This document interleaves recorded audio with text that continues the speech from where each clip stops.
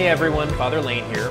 Welcome to another class in our course on the Pauline letters. And today we have come to San Francisco, California, a unique ballpark in that it's right next to the San Francisco Bay and McCovey Cove, so baseballs can be hit into the water. It's a most unique ballpark. In the same way, Philemon, our topic for today, is a most unique letter. For starters, there's a bunch of different ways to pronounce Philemon. I once looked it up in 4 different Bible dictionaries and got 4 different answers. Philemon, Philemon, Philemon, and Philemon. So have your pick. I'm going to say Philemon. It's also a most unique letter in that it's the one letter in the 13-letter Pauline corpus that is written to an individual. It's written to the individual Philemon and the house church that's centered in his home. Moreover, it's the shortest letter of St. Paul. So it's very different in terms of what it's like to read, and we're going to delve into it here in this class. Let's get to our agenda for today. We're going to proceed in a little bit of a different order than we have with Paul's other letters, simply because Philemon is so unique and it's so short.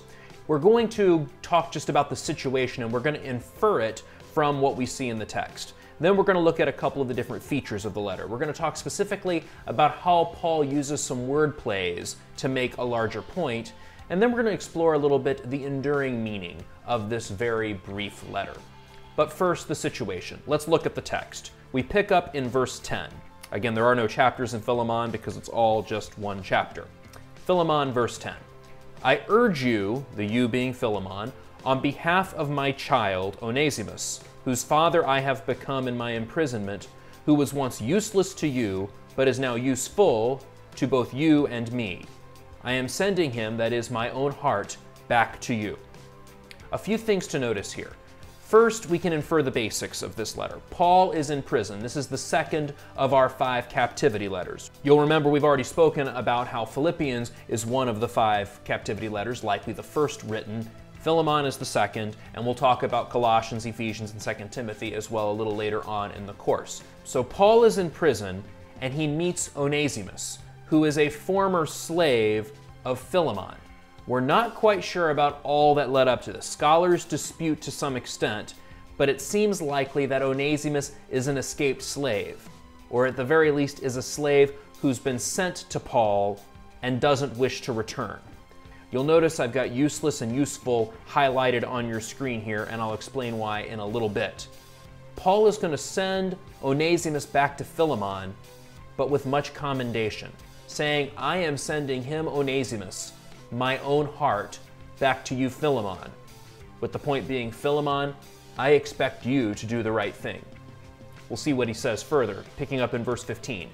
Perhaps this is why he was away from you for a while, that you might have him back forever, no longer as a slave, but more than a slave, a brother, beloved especially to me, but even more so to you, as a man and in the Lord. Again, no longer a slave implies that Onesimus was Philemon's slave and that Paul is sending Onesimus back to him, but not just to be the slave he was before. Paul wants something more from Philemon. So let's talk now a little bit about who the 4 main characters are in this letter. Paul is in prison, and he's appealing to Philemon to receive Onesimus back, not just as a slave, but as a brother. That word brother is going to be very important in this letter. Philemon is the slave owner and is a prominent Christian who owns a house that's headquarters for one of the house churches here. This is a point of scandal in our post-Civil War American context, that a slave owner would be a key figure in one of the early churches. Indeed, it's all the more surprising because we know how often Paul uses that metaphor of redemption, that metaphor which means that one goes from the status of slavery to freedom. How is it, people ask, that Paul would speak so much about going from spiritual slavery to freedom while tolerating someone who owns literal slaves and does not set them free? It's a question that gets raised. We'll see what Paul has to say about that. Onesimus is the slave in question, and Epaphras is mentioned at the end of the letter. He's also mentioned in Colossians chapter 1, verse 7, and seems to have founded the church at Colossae. So this is all set in Western Asia Minor. We have reason to believe that this is located near Colossae, which is also not far from Ephesus. All of this is in the province of Asia, in Western Asia Minor. We'll see in our next class about the affinity between Philemon and Colossians, but that's for another day. Let's just unpack this a little bit more. Onesimus is a slave, and slavery, we must remember, was ubiquitous in the Roman Empire. While some slaves were debtors who could work off their debt and then be set free, much like indentured servants of the American colonial period, most slaves were chattel. While there was not a racial component to slavery in the Roman Empire, unlike how there was in American slavery, the institution was surprisingly similar. Slaves were property, owners had great liberty in terms of how they treated their slaves, and an escaped slave was liable for severe punishment, including death. There were slave rebellions back in the ancient world, but they were suppressed by the Roman Empire. And indeed, the slave economy was crucial to that of the Roman Empire. So it's not entirely unfair to ask the question of why Paul didn't outwardly oppose the unjust social structures of his time. I think the best answer to that question is that Paul was focused about living for eternal life. It's not that he didn't care about the injustice present in his society, but his principal focus was on something else. He wasn't trying to be a social justice warrior. He certainly did not see himself as a political activist. But for someone like Onesimus, only two paths existed. He had only two avenues for hope in this world. To flee, that is, flight from slavery and hope that he could get away as a runaway, or manumission. But even a manumitted slave was still vulnerable. They weren't entirely set free. There was still an expectation that the former slave would be loyal to the owner that set him free. So the history is a little bit tricky there. So what does Paul say to Philemon regarding Onesimus? We need to look here at 4 plays on words present in the text. The first is the name Onesimus.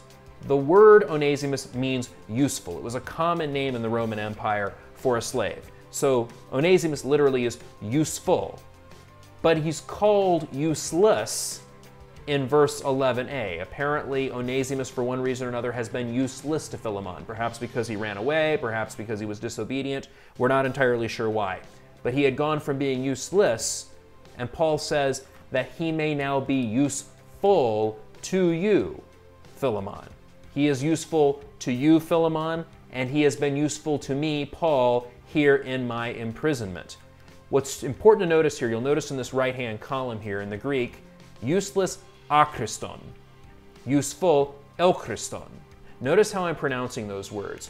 It's thought in Greek, as pronounced in that time, that this word, while it's spelled differently, would have been pronounced very similar to the word Christos, anointed, Messiah, Christ.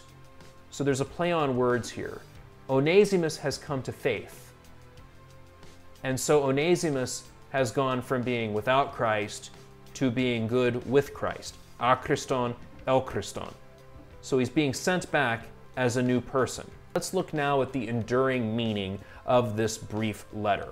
St. Paul says towards the end of the letter, "So if you regard me as a partner, welcome him as you would me. And if he has done you any injustice or owes you anything, charge it to me. I, Paul, write this in my own hand. I will pay." The word here translated partner, koinonon, means more literally common, a sharer. So Philemon shares with Paul in their common faith. Paul refers to Philemon as a brother. Since Onesimus has come to faith, Paul is telling Philemon, you need to see your former slave as a brother. Indeed, you'll notice that word brother occurs 4 times in this brief letter, and notice how they're used. In verse 1, unsurprisingly, Paul refers to Timothy, his co-sender, as a brother. We see that in a number of letters.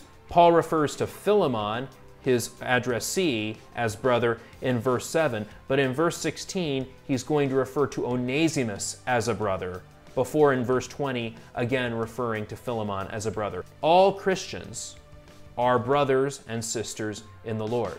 We'll move on in our next class to talking about Colossians, a letter that has a lot in common here with Philemon. Until then, read well and pray well.